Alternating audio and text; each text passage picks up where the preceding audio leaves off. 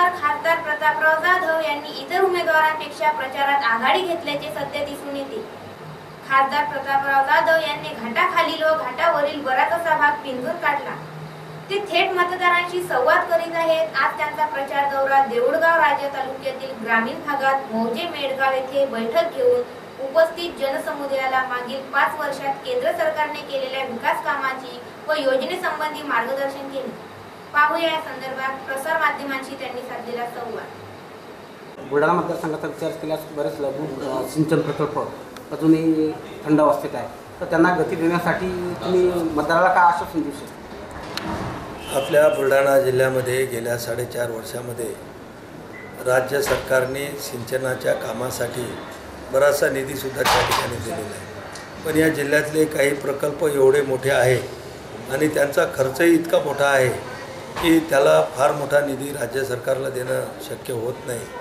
आणि म्हणून उदाहरण द्यायचं असेल तर आपल्या जिल्ह्यातला सगळ्यात मोठा आणि या जिल्ह्याला वरदान ठरणारा जर प्रकल्प असेल तो म्हणजे जिगाव प्रकल्प। पण मागच्या 15 वर्षाच्या काळामध्ये आघाडीचं सरकार या राज्यामध्ये होतं।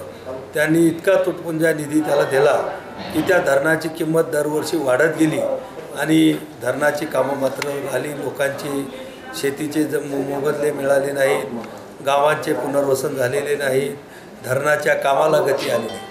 पण आता मात्र या युती सरकारच्या काळामध्ये निश्चित या कामाला खूप गती आली आणि हे काम आणखीन लवकर होण्यासाठी मी स्वतः केंद्र सरकारमध्ये या प्रकल्पाला केंद्राचा निधी मिळावा म्हणून प्रयत्न केलेत आणि गडकरी साहेबांनी त्याला अतिशय चांगला प्रतिसाद देत 4300 कोटी रुपये हा जिगावच्या धरणासाठी यावर्षी दिले आणि पुढे सुद्धा त्यांनी हे सांगितलं की आणखीन आम्ही दरवर्षी बजेटमध्ये याला आम्ही पैसे देण्यासाठी आम्ही त्याची तरतूद करू। एवढंच नाही तर बाकीचे जे 9 प्रकल्प आहेत त्याच्यामध्ये आपल्याच मतदारसंघातला आलेवाडी वगैरे अशा 9 प्रकल्पासाठी पुन्हा 1000 कोटी रुपये सुद्धा केंद्र सरकारने दिलेले। शेतकऱ्यांना कर्जमाफी झाली, बरेच शेतकरी अजूनही कर्जमाफीपासून वंचित आहे, काहीचे तांत्रिक चुका वगैरे, त्या शेतकऱ्यांसाठी तुम्ही काय मदत करू इच्छिता?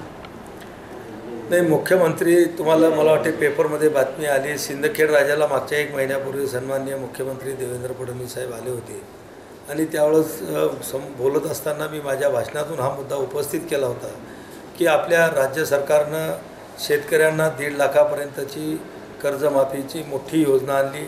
34,000 कोटी रुपये शेतकऱ्याला कर्जमाफी दिल्या जाईल हे जाहीरही केलं आणि आतापर्यंत राज्य सरकारच्या माध्यमातून 22,500 कोटी रुपयाचं कर्ज हे शेतकऱ्यांच्या खात्यापर्यंत पाठवलेलं आहे। पण त्याच्यामध्ये समस्या अशी आहे की एक तर नॅशनलाइज बँकेमध्ये कर्मचारी कमी आहेत, त्यांच्या शाखा कमी आहेत आणि ते शेतकऱ्याला व्यवस्थित माहिती देत नाही।